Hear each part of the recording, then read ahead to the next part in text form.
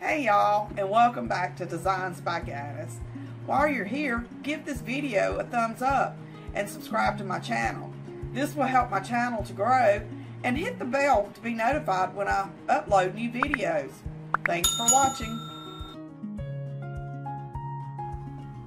Today I'm going to show you how I made this cute fall sign using Dollar Tree items. I've been hanging on to this piece of barn wood, trying to figure out what I wanted to do with it. I found these sticks at Dollar Tree and came up with this idea. This is a simple DIY and only takes about 15 minutes. You will need about 15 sticks from a bag of Dollar Tree sticks. What I did is I drew out the word fall and centered it on the barn wood.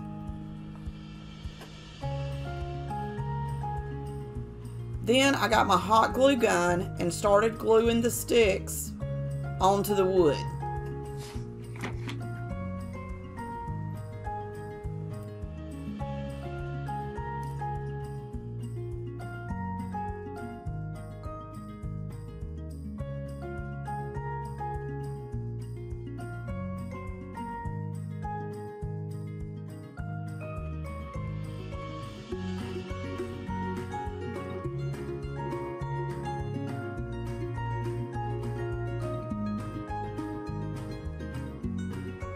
Then I took some of the fall florals from Dollar Tree and added those to the sign.